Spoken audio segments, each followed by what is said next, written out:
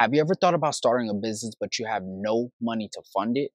Well, you're in the right place because here's 5 business ideas that you can start with no money. What's good, everybody? It's Vaughn, and this is where you get that knowledge that you don't get in college. So go ahead and scroll into the description, click the link next to Webull, and collect your 12 free stocks. When I started out on my journey, I accumulated a wealth of knowledge from YouTube, podcasts, and reading books. It helped me learn a lot about business credit and how I could leverage it to fund any business idea. But that's not what this video is about. This video is for those of you that are trying to get to that level. You're trying to accumulate more resources so that you can fix your credit or create your LLC so that you can establish business credit. So I'll be sharing with you a few business ideas that you can start with no money. Number 1, you can sell things that you get for free or the things that are just laying around your house that have no use to you anymore. And you might be wondering, where am I going to get stuff for free? Well, that's the easy part. You can look on Craigslist for items people are selling for free, or just roam around your neighborhood and you might see that people are throwing away an old TV or an old couch or old furniture, and those things still have value. They can be resold. You just have to find the right buyer. And there could be a multitude of reasons why people are throwing them away, but that doesn't matter. Some of the stuff that people are throwing away could possibly be in a pristine condition, but they don't feel like putting the time or energy into reselling the item. And that creates an opportunity for you. And I'm sure you have stuff laying around the house that you don't use at all and it still has value. Well, I'm letting you know that there's someone out there that's willing to buy it. All you have to do is list that item for sale. The worst thing that can happen is that you won't sell it and you'll be stuck with it, but that won't cost you anything. Number 2, you could start in an event planning business. First, you'd have to think of a type of event where you can bring a lot of people. And then you would have to reach out to the local event space owners in your area. And then you would have to sell them on your idea and convince them to rent you out the space for free. And the way that they'll generate a revenue from this event is through the products and services that are sold during the event. Depending on the type of event, the products and services will vary. Number 3, sell t-shirts. And you might be thinking, I thought you said I'm going to start a business with no money. Well, listen here.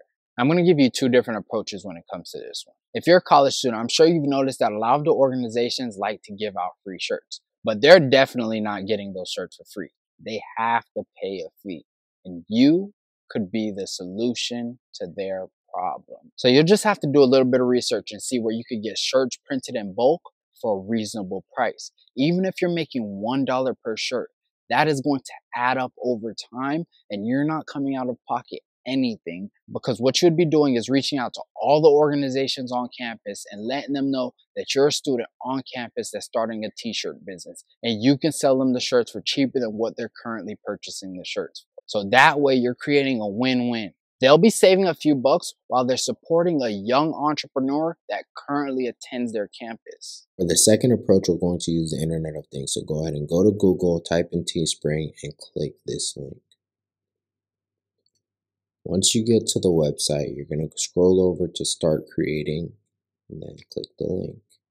And it'll take you to this page where you're able to see the list of different products that you're able to sell on this website. So you have t-shirts, mugs, hoodies, glass cups, blankets, long sleeve tees, knit caps, as well as pickleball paddle set, bomber jacket, trucker hat, and there's a variety of other items that you can sell on this website as well. You can also go to the other tabs and look at all of the other accessories and home decor. There's pillows and other things that you can sell on this website. But the way that this website works is that you'll create a logo, you'll attach it to whatever item you want to sell, and then it provides you with a link where others can click on that link and order that product. So you have no inventory on hand. And if they order that product through your link, then the item will be shipped to them and you will receive a portion of the sales fee. The amount that you make is different for each item that you sell, but it's all listed out on the website. Number 4, social media management. You'd be surprised how many small businesses don't have a social media presence. And that's because a lot of the older generation isn't very technologically savvy. Even though for us it's second nature because we grew up in this age where social media and having an online presence was an integral part of our childhood, it's not the same for them. So you could go around to the local small businesses and analyze their social media presence. And at first, they may not understand why your service is beneficial to their company. So at first, you could provide your service for free. And if they like the results that they're receiving, then you can have them pay you a monthly consultation fee on an ongoing basis. Number 5, do services. And here's 4 that you could do with no money. Pull weeds, rake leaves, walk the dog, and tutor kids. In order to start, all you have to do is go around the neighborhood, knock on their doors, and introduce yourself and let them know that you're one of their neighbors. Then inform them of the services that you provide and leave your contact information so that they can contact you if they're interested. Is it going to be easy? No. All things are hard before they get easy. But if you get started, then you will get better. And the process will help you develop as an individual. Wait. I know I told you 5, but here's a bonus. Google Maps. I know I mentioned social media marketing, but there's a lot of small companies that don't have their company listed on Google Maps. And you can help them get their company listed on Google Maps for a reasonable fee. It's 2023. So if a company isn't listed on Google Maps, then they're missing out on a ton of business.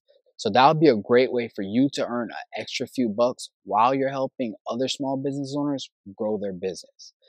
As I mentioned in the beginning of this video is just for those of you that are just starting out and you're trying to get to the next level. Now, these are just some ideas. There are a ton of other ideas that you could use in order to start a business without any money out of pocket. But this is just going to help you get to that next level where you're starting to apply for business credit and you're creating your LLC so that you're getting business funded and you're able to accelerate your finances, because with business credit, you'll get approved for lines of credits that are around 20 to 30,000, and that's more than enough for you to start or grow a business. So I hope you actually take heed to this information and put it to use. A wise man once said, if there's a lot to gain and a little to lose, why not try? With that said, you might as well just give it a try. If you have any questions, go ahead and leave them in the comments below. If you like this video, go ahead and give me a thumbs up. And don't forget to subscribe and click the bell so that you're notified every time I make a new post. Until next time.